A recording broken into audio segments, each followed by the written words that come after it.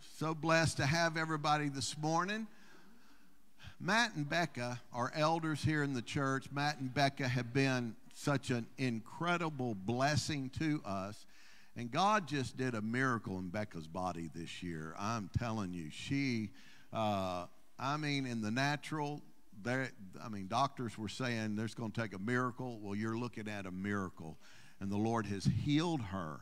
And it's just incredible. So it's exciting. So Matt is going to share with you guys this morning. Give him a good hand as he comes.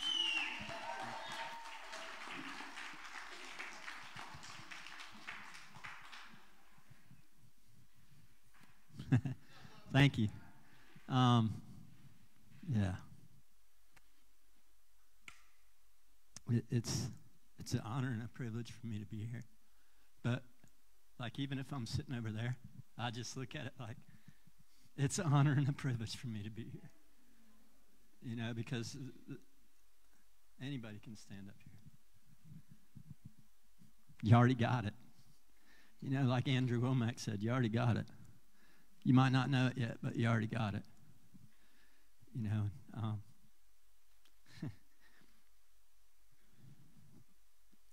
I can stand here and just honestly say, I didn't think I'd make it this long. I'm about to be 58. When I was 25, I was like, man, ain't no way I'm going to hit 30. Living like I'm living.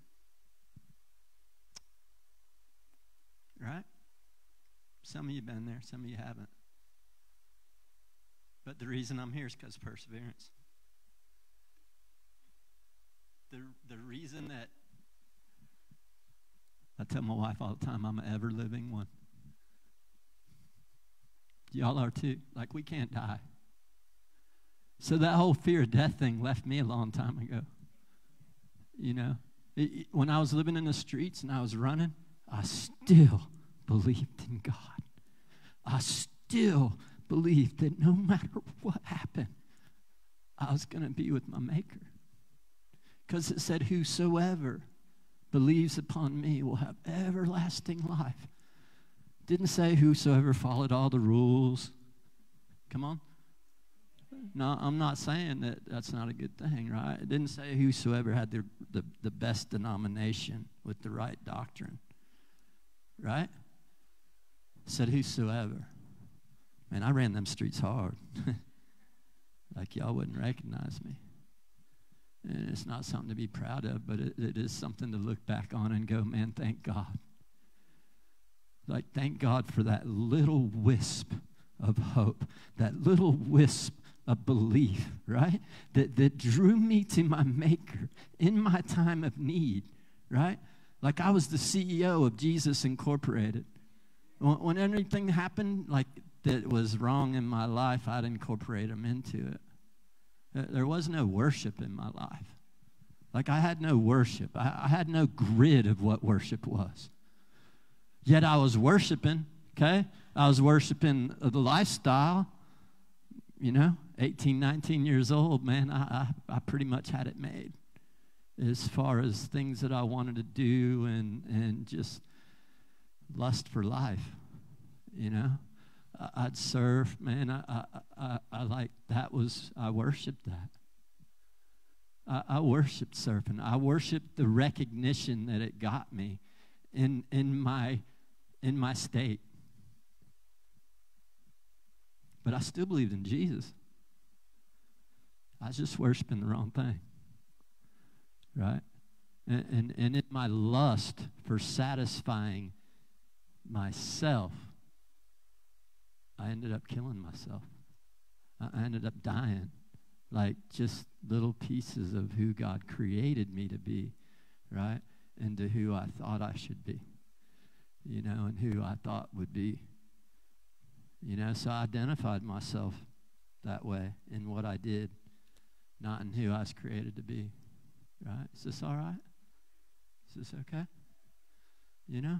And so, man, I'm just going to be real. I told my brother-in-law, I said, if I die tomorrow, I was 23 years old. I said, if I die tomorrow, I know I've lived a good life and I know where I'm going. Now, I might not have done the right things all the time, but there's grace, there's mercy. And he looked at me and said, why are you talking like that? I said, man, I was in a bad way. And it wasn't, I wasn't so far gone that I couldn't that like it drove me to humble myself and tell somebody where I was at, right? It's just I knew my conscience. I knew where I was at wasn't right. Right? So, knowing who you are in Christ, like I didn't know who I was. Like I said, man, I just wanted to live the life. Like MTV when I was a kid, I seen the first time they brought it on, right? And they show this lifestyle. It's perverted, man.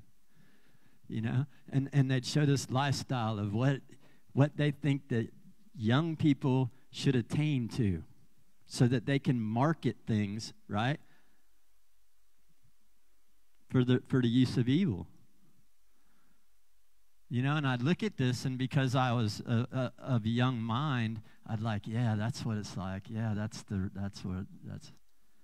And I had desires, right? But they were all for the wrong things. I had a desire to be somebody, but it wasn't a desire to be who God created me to be. Because I didn't know what that looked like.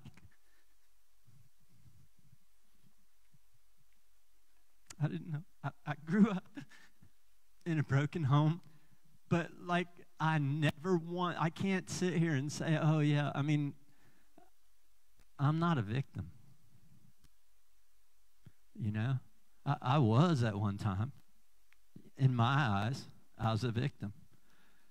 And all it did was allow me to just to like stack chips on my shoulder. You know? It just allowed me to justify, right, things that I was doing wrong because of wrong things that were done to me. And there's no justification in that, man. So knowing who you are in Christ means you believe what God says about you. It's truer than what anybody else says about you, including yourself. So I'm going to read that again. Knowing who you are in Christ means you believe what God says about you is truer than what anyone else says about you, including yourself. Right? So how do we get there? Too often we place our identities on what we do and what we've done or even what's been done to us. By doing that, we significantly limit not only ourselves, but Christ in us and what Christ can do for us. I can sit here and woe is me, you know, and I'm a sinner and saved by grace, and I can't be both. I'm saved by grace. I may sin, right? But in my relationship, when I do, right, it's like brought to my attention, right? And I immediately, okay, Lord, you got to forgive me. And not only do you got to forgive me, like I got to change the way I think because that's not right.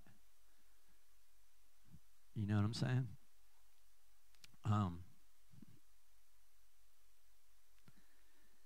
The enemy can get a foothold in our lives if we don't know who God created us to be. Okay, and a foothold, a stronghold, it actually means a place. He can have a place in your life. You know, and even Jesus in Matthew 18, at the end, he says, my Father in heaven will turn you over to the tormentors if you don't forgive. You know, forgiveness is an attribute of holiness, right? So I believe unforgiveness is a sin.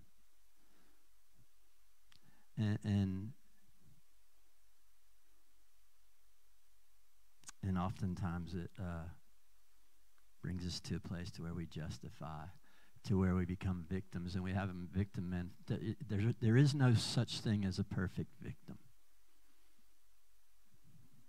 And my story, I got to remind myself all the time, man, I can't make my story bigger than his. Right? Oh, woe is me. You know, I mean, Jesus, when he went to the upper room, he wasn't like, man, you should have seen the way they were whipping me, bro. You know? Like that wasn't even on his mind. What was on his mind was others and how he was going to empower them, right, to bring the gospel, which was through the Holy Spirit. He never said, oh, you know, Pontius Pilate, he knew who I was. He could have, you know what I mean? But we cop that attitude a lot, right? Well, you don't know what they done to me. There's a lot of things that's been done to me that I don't even know what's done to me, because God in his sovereign grace, like, erased that until I'm strong enough to deal with it. You know? So, yeah. Taking our thoughts captive. Persevering. Being steadfast.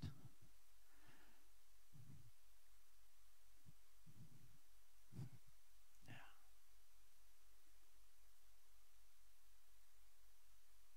I might not have been living right, but I never lost my faith. And my faith brought me back to my first love. And it's because of the drawing of the love of God, of the love of Jesus that draws us to him, right? That it put a yearning inside me to know him more personally. Like, as a kid, I grew up, my dad was a pastor. I seen things in the church, you know, I mean, growing up in the church. We've been hurt. People say church hurt. I just call it people hurt. You know, but we can take that thing and run with it, and all of a sudden we're running with it, and we're so far from God. And it wasn't him that hurt us. It was somebody that, right? Look, it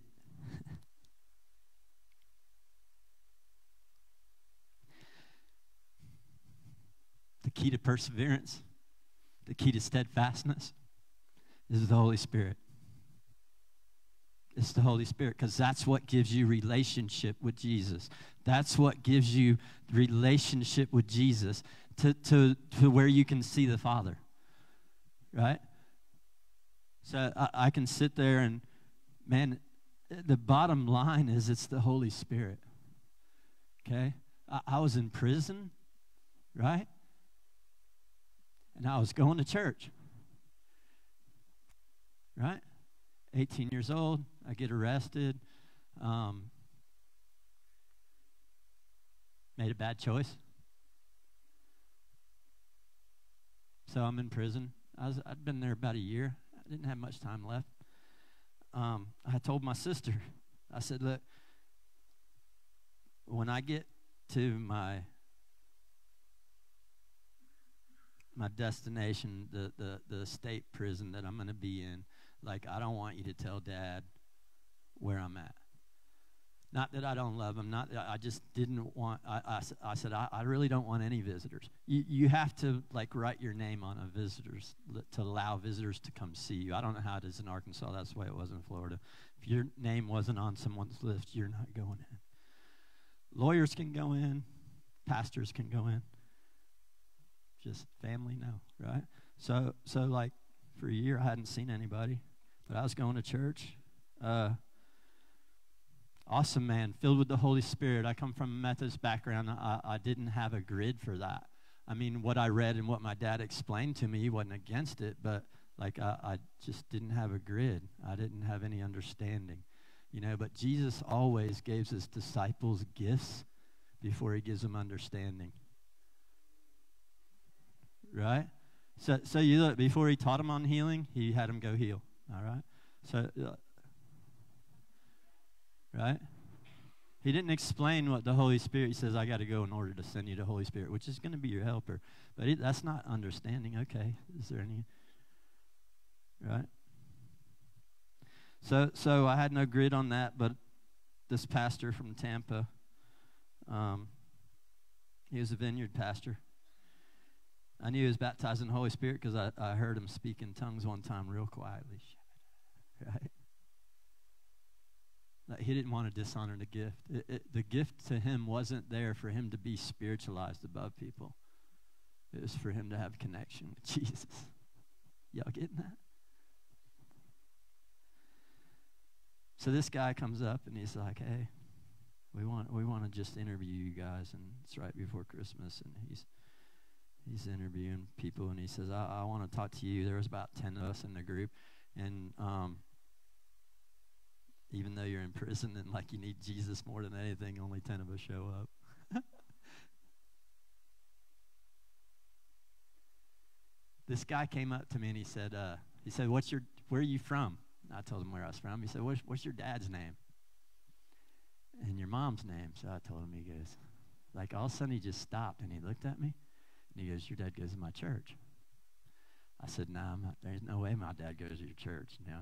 I said, he's a Methodist pastor and he's not filled with the Holy Spirit, and I know you are.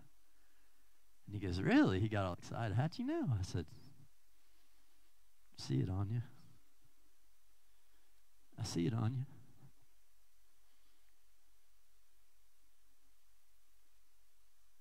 Like, he didn't let that go. Like, even though I told him, no, it can't be my dad, like, he never let that go. Because he knew he heard it from the Holy Spirit. And he knows the Holy Spirit's the Spirit of truth. Right? So he goes back to his church, looks for my dad, finds my dad. Hey, I think I saw your son.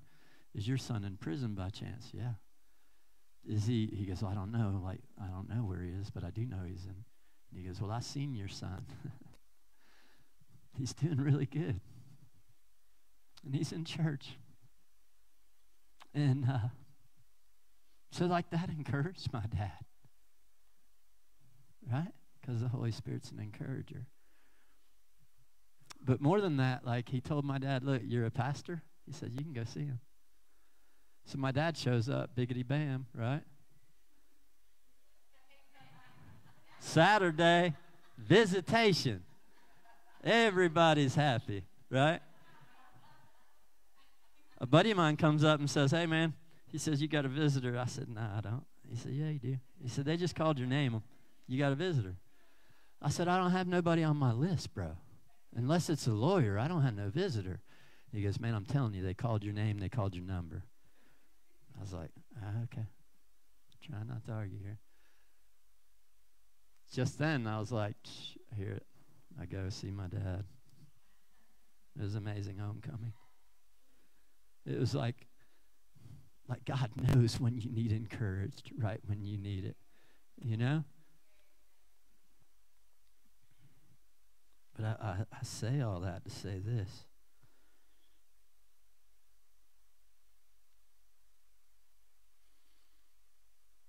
This guy knew the voice of the Holy Spirit. And no matter what I told him, no matter what anybody else told him, that trumped all. That trumped all. And he went back to his church, and he found my dad. And he said, hey.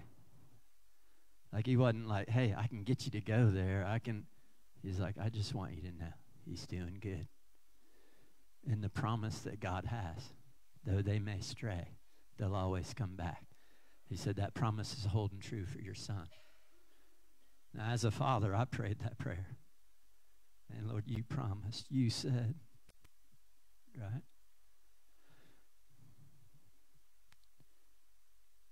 We're all going to go through trials. Even the most godly men I know, like, have been through trials. I mean, anyone in this room that's been following Christ has been through trials. And the enemy likes to use those to pull you out of your identity, to make you doubt the Father's love for you. See, I used to do it for what I thought I could get. I'd say, well, I was the CEO of Jesus. I was incorporated. I just incorporated him whenever I was in trouble.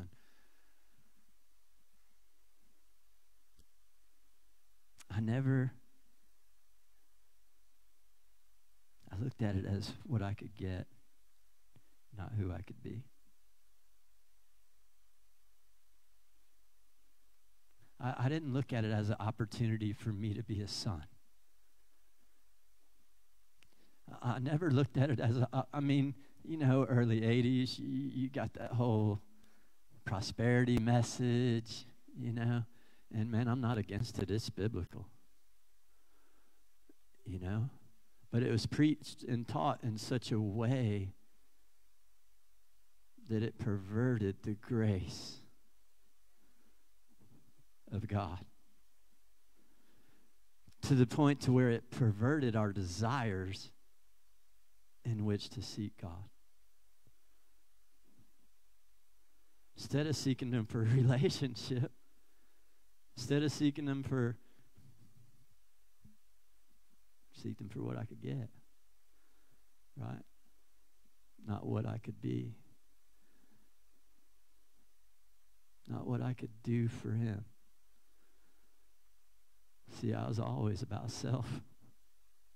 Man, and daily I try to die to self. Because it's what kills you. Selfishness. What kills you is what kills relationships. The whole me, me, me, me.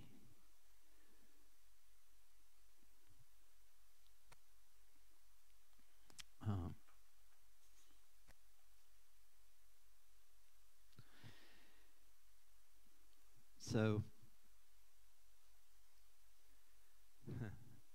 my wife got this word. I believe it was the beginning of this year. And God said, I'm going to stand in the fire with you. Is that what He said? I'll be the fourth man in the fire with you. I'll be the fourth man in the fire with you. And she shared this with me, and she goes, what do you think that means? I said, I don't know. I said, but there's been many times that He's been the fourth man in the fire for me. So I have no doubt about that. But we didn't know what was coming. And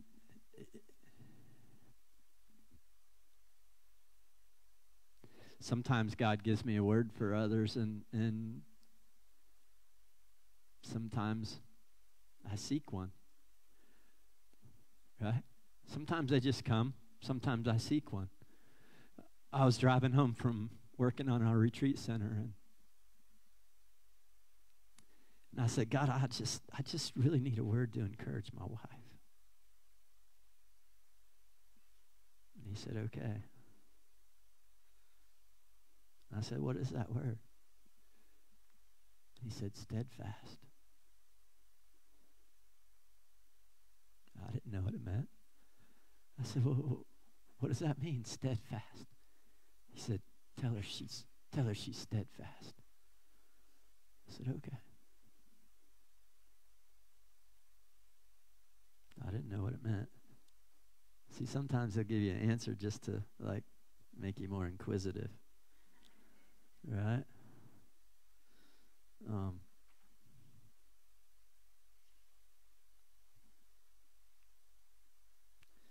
Steadfast, unmovable, never losing faith.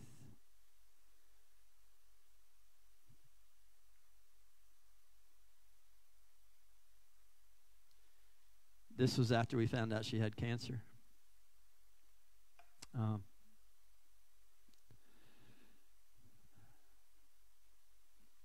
I come home from work, and she had went to the doctor. The doctor said, there's something that, I'm going to have to send you to a smarter doctor than me. That's the doctor's exact words, right?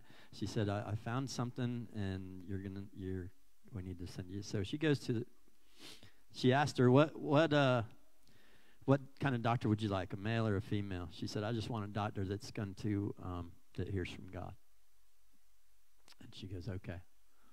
So she sends us to this doctor. First time we walked in, square skirt, sneakers, cheekbone up to there. I'm like, oh, yeah, this girl hears from God. Just a joke. So apparently while I was at work, Becca got an email or a call, and I come home, and I don't see her, but her car's there, and I'm, hey, where you at? Where you at? I walk in our spare bedroom, and she's on the floor on her face. And, immediately I knew. And she said, I got some news, and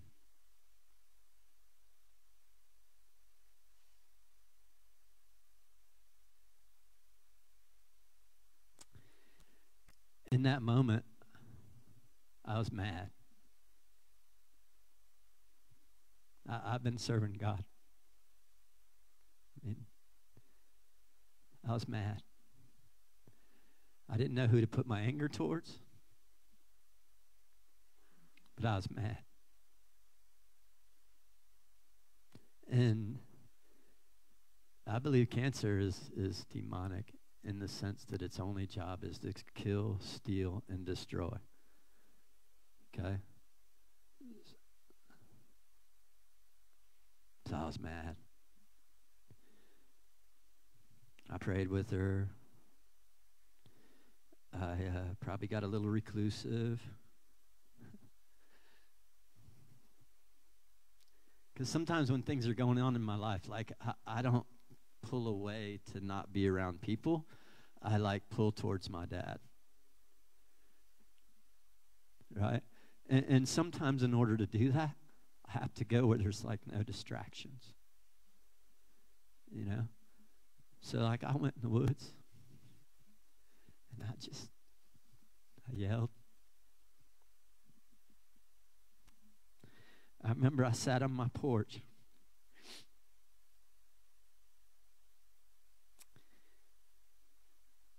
And I told God. And I was honest, man. I was real with them, I was like, there's many times I didn't feel like doing what you asked me to, and I was obedient. And I did it because I love you. I said, but man, I don't want to lose my wife. I don't want to lose her. And then I said again, I don't want to lose her. Then I said it even louder. Then I sat there. Then I said, you brought me through this. I started stacking stones. Right? I started stacking stones. Right? I said, you brought me through this. You brought me through this.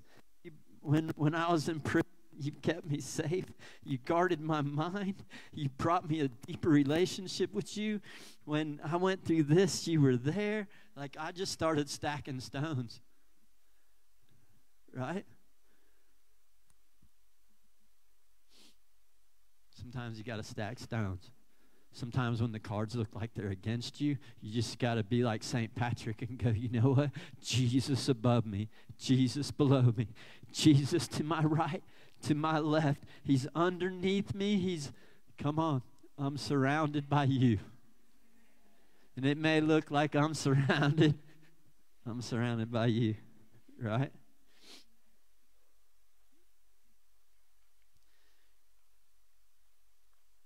Look, the Bendigo, how you say his name, babe? Yeah. Meshach, Shadrach. In the bed you go, right? They were steadfast. They were steadfast in their faith. They never wavered. Even looking at the fire, they never wavered. I've seen my wife go through things, not just her physically, but things with family, things with and she never wavered. These guys were asked to worship something else. They were steadfast. They never wavered.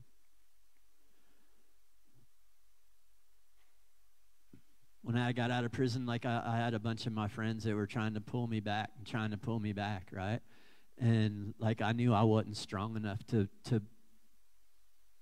fight that temptation, right? So I just had to get wisdom. I'm like, okay, God, like I know you want to save them, and I know we're like I've been where they're at, and I'd like to. And He said, not yet. He said, not yet.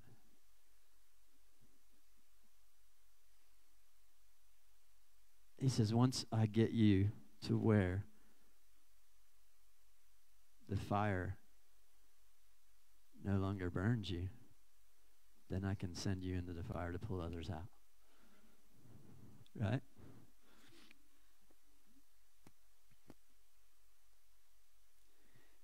If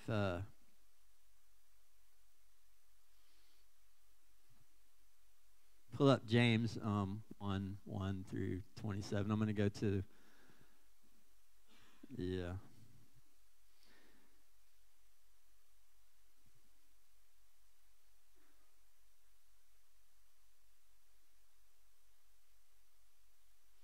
$700 times. Like the king had the furnace turned up. 700. Just worship. What do you think these dudes are facing? Like, and all you got to do is worship the king. It's the wrong king. You know, James and John, the sons of thunder, their mom, they must have had a helicopter mom that just hovered around, and I'm going to make sure my boys get theirs, right? I'm just going to make sure my boys get theirs. This Jesus dude. Where's this Jesus dude? Can my son sit on your right hand? Huh? He didn't even address her. He looked at the sons. He said, can you drink from my cup of suffering? Like, can you drink from my cup of suffering and not lose faith and not lose sight of the end goal?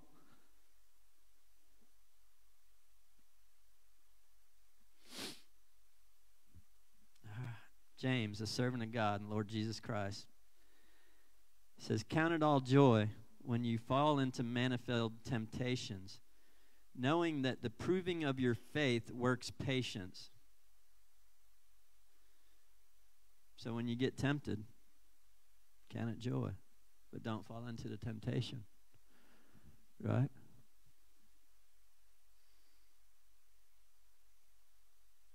It says, let patience have its perfect work, that you may be perfect and entire, lacking in nothing. But if any of you lack wisdom, let him ask of God, who giveth to all liberally and upbraideth not, and it shall be given to him. But let him ask in faith, nothing doubting. For he that doubt is like a surge of the sea, driven by the wind and tossed to and fro, right? So if I have doubt, for let not that man think that he shall receive anything of the Lord, because a double-minded man is unstable in all his ways. So what he's saying is like if you have your eyes on the earth and your eyes on the kingdom, but you're being swayed, you're taking your eyes. It says it says keep your eye on the kingdom and righteousness, and all these things will be added unto you. What are these things? Kingdom things, righteous things. If I have my eye on the world, what am I looking for? Worldly things, right? It says, count it all joy. And then it says, if you lack wisdom, ask of God, who gives to all liberally and unbridled, and it shall be given him. But let him ask in faith, not doubting. We'll go down to verse 9. But let the brother of lower degree glory in his high estate, and the rich in that he is made low, because as the flower or the grass of the grasses he shall pass away. For the sun arises with scorching wind, and withers the grass, and the flower therefore falls, and the grace of the fashion of it perishes. so also shall the rich man fade away in his goings.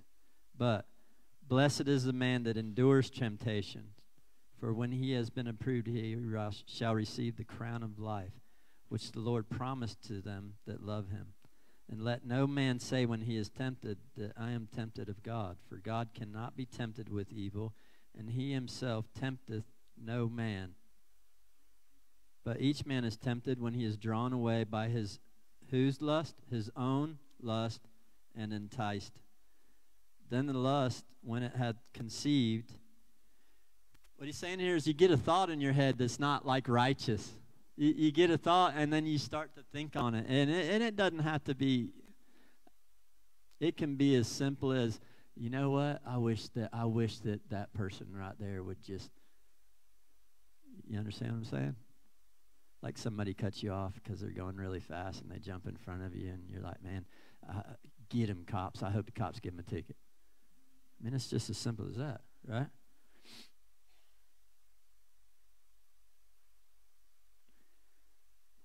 See, the word entertainment, right?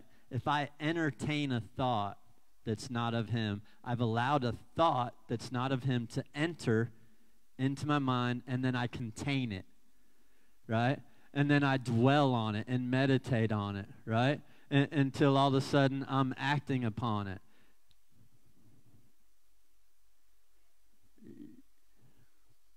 So the best thing to do is when you get that thought and you realize, hey, this isn't good, like this isn't of him, and this is the old me, right? Or this is actually teenage mindset, right? You just stop. Just stop. If you have prayer language, pray in it. If not, you just say, you know what? It's a wrong thought. Just that right there is going to flip it. Just you going, you know what? That's a wrong thought. Because now all of a sudden in your heart, your sincerity is, you know what? That wasn't a good thought. That's a wrong thought. You're already taking a step to what? Taking that thought captive. And then you proclaim how you know it's a wrong thought. That's a wrong thought. Because the Lord says, because the Bible says, because God says, right? Because I've thought that way before, and it never produced the fruits of the Spirit. It never produced life, right? Does that make sense? If I keep doing the same things over and over, expecting a different result, then that's insanity, right? But so many times I've went back like a dog to vomit, thinking that, oh, that's who I was supposed to, man, God has way more for you. Even if you think you're like right where you need to be right now, there's way more for you. See, because it says it goes from glory to glory to glory. Right there, like your relationship with God right now, there's way more to it. It says, know this, my beloved, let every man be swift to hear, slow to speak, slow to wrath. For the wrath of man worketh not the righteousness of God.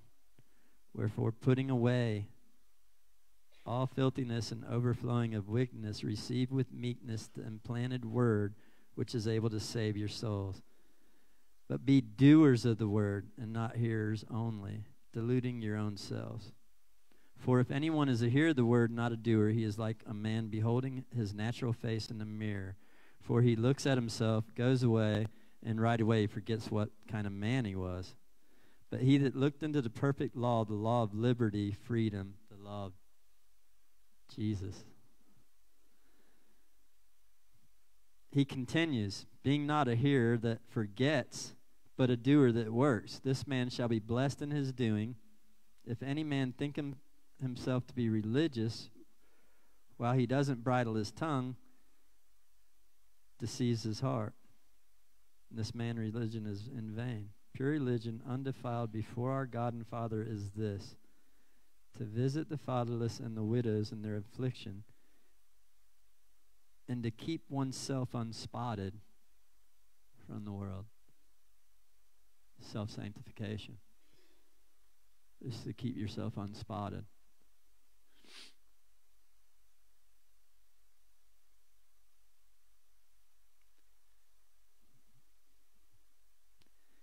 Steadfast, firmly fixed, not subject to change, firm in your belief, determination to be loyal, faithful, to be immovable, to be unyielding. It's not always a bed of roses. It's not.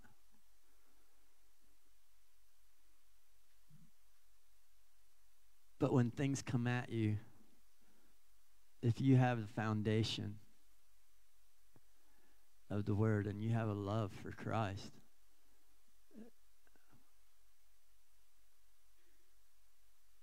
and you press on towards that, and you don't give up, and you persevere. Steadfastness. He crowns you with the righteousness of himself.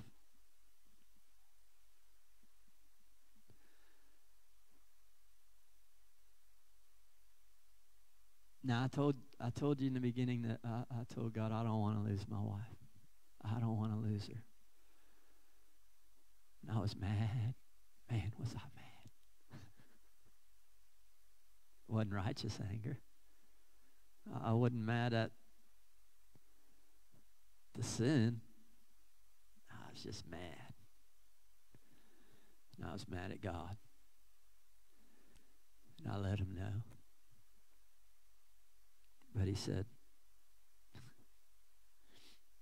you're not going to lose her. He said, you're not going to lose her. It's the only thing I had left to stand on. This is the only thing I had to stand on.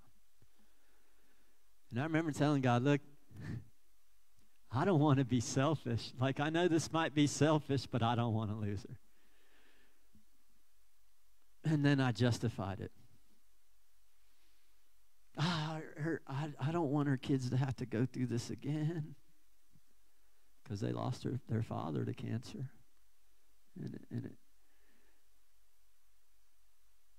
The reality was I didn't want to lose her. The reality was that I was mad that should even happen to her. Because my wife's a godly woman. She does amazing things for the Lord. That's who she is. But there's times when the doctor said things, and I just had to say, yeah, you have a boss. But my boss told me I wasn't going to lose her. There was times where she couldn't even get out of the bed to go do her next treatment. And I'd have to get her in the shower and get her in the car. And sometimes put her in a wheelchair. Wheel her in. There were so many times that I would make it about me.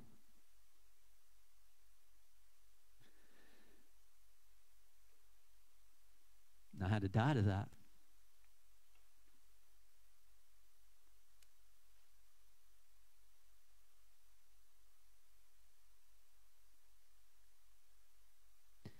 But riding home,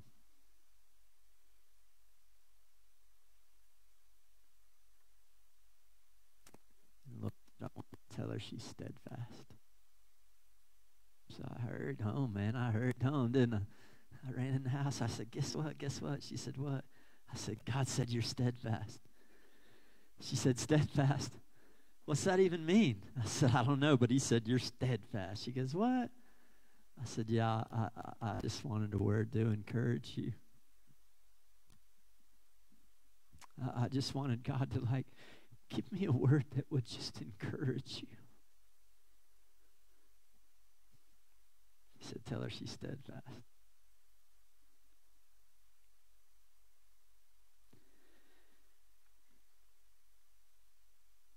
She never lost faith. There was times I had to remind her of what the Lord told me.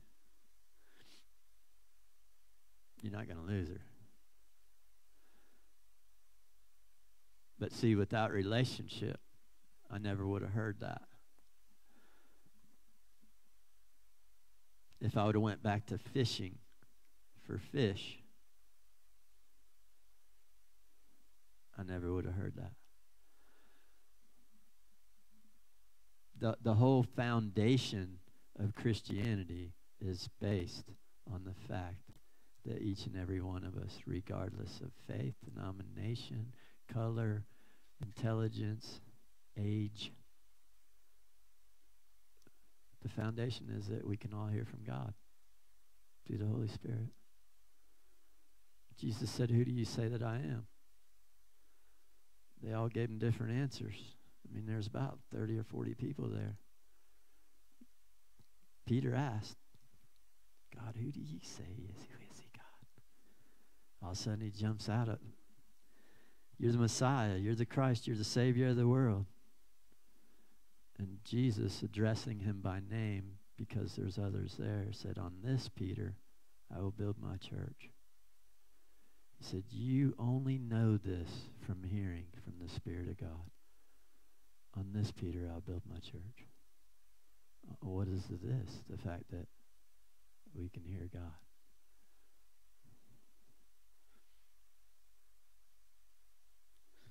Go to 2 Thessalonians 1 through 12.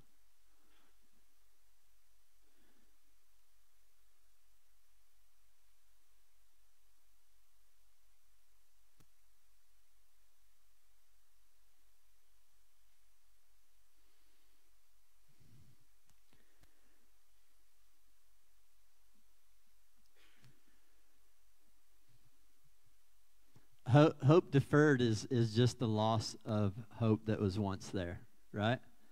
So hope deferred makes the heart grow weary, sick, right? So hope deferred is where there was once hope and now there's not. See, but we get to be the ones, right, that bring hope back to people, right? The hope of Jesus, right?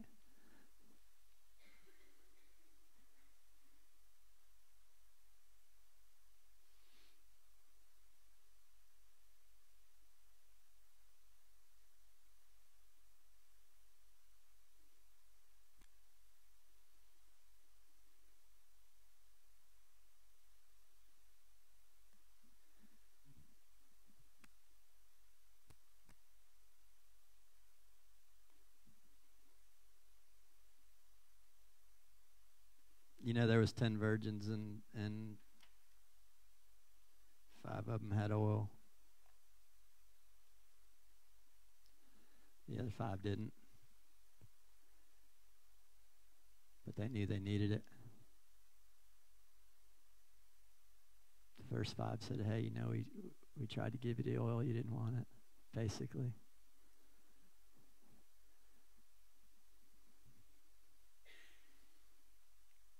The oil is a symbol of the Holy Spirit. And you might not have understanding of the baptism of the Holy Spirit. I don't have full understanding of it.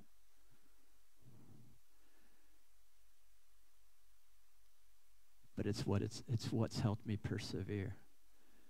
It's what's encouraged me when I couldn't encourage myself. It's what encouraged me when others that encouraged me, like I looked at them like they were just selling me a bag of goods. I mean, when you grow up in the street, you're kind of like weary of people. You know, you learn to read people quick.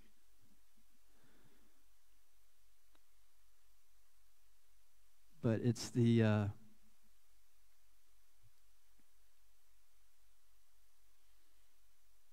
was the most important baptism. And it was the most important thing that Jesus had to say to his disciples, because the last thing that he told them before he ascended was, go until the Holy Spirit comes upon you, right? But before that, he said, I have to go. I have to go in order to give you the promise of the Father, which is the baptism of the Holy Spirit. So here he is, about to ascend to heaven. The last thing that he talks about is, I have to go in order to give you the promise of the Father, which is the baptism of the Holy Spirit.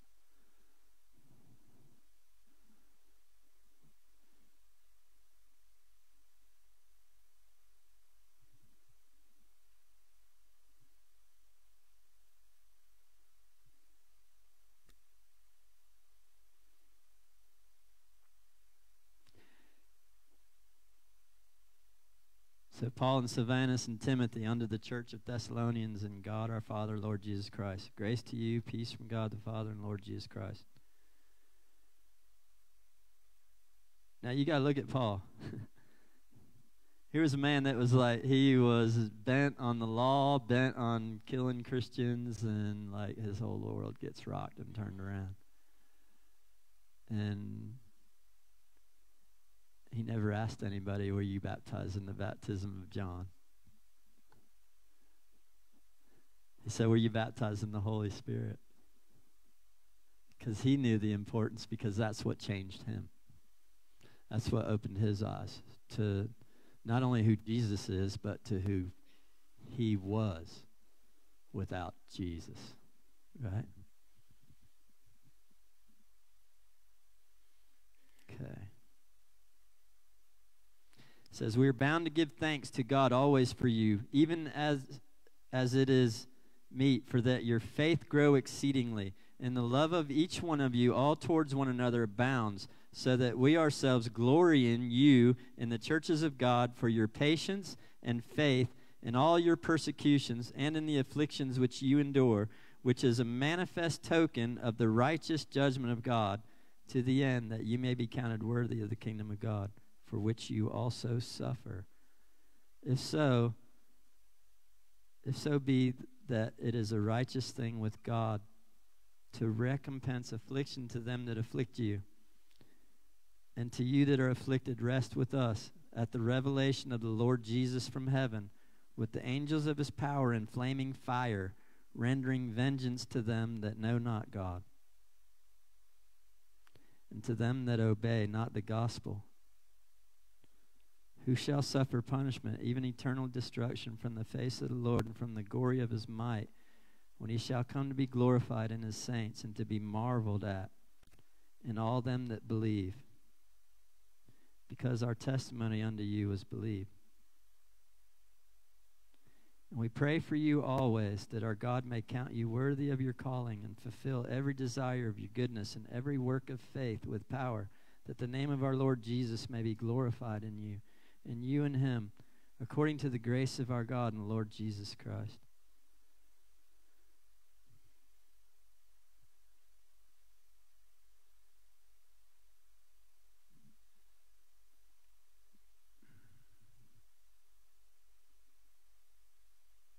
I want to encourage you that to be steadfast. You don't have to be steadfast to a church. You don't have to be steadfast to a denomination. Be steadfast to him. If for the mere fact of what he's brought you to, what he's brought you from. Stack stones.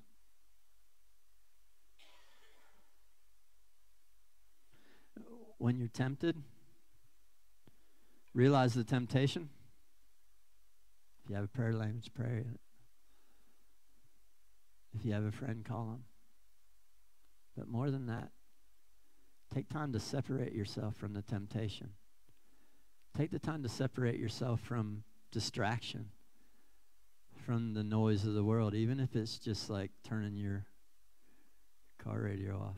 My wife can ask me something, and I'll just be in my prayer closet, and she'll ask me again, and we might be in the car, but I'm in my prayer closet. She'll ask me again, and, are you talking to me?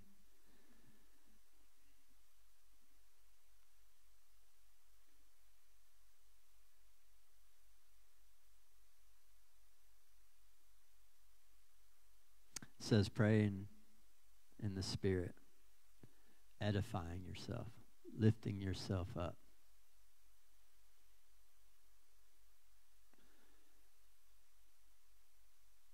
The day after, I found my wife on the floor on her face, and I went and yelled at God, and 2 days later, I come home. It's early in the morning. I had to run somewhere. I come back to the house to get something. I walk in the house, and she's worshiping. Now, this is 4 days after getting news that, she has a tumor that's been there for 20 years and that she could die. And she's worshiping. I walk in the house, and I see her with her banners, and like I got mad again.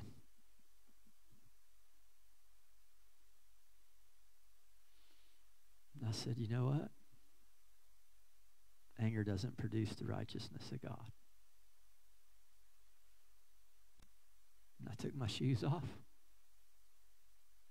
and I grabbed the banner. My wife's got banners and flags,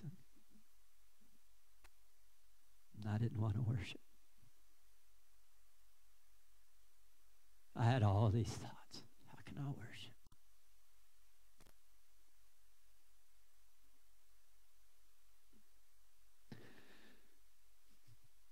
And I said, you know what? I'm just going to sacrifice myself and my feelings and my anger, and I'm going to worship. And it might be ugly, but I'm going to worship. Because I remember when you pulled me out of this. I remember when you pulled me out of addiction. I remember when you pulled that lady out of the wheelchair. I remember when you gave that kid ears to hear and a mouth to speak after being born deaf and mute.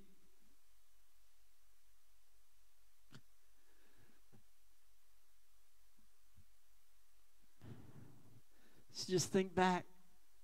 Just like take a moment. It's Thanksgiving. Remember what he's pulled you from. Remember what he's done for your kids. Remember what he's done for your family.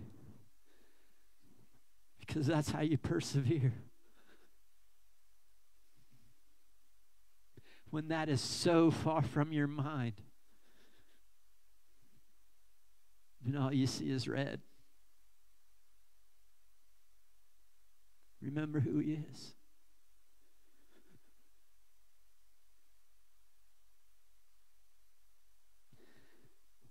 Remember what you mean to him.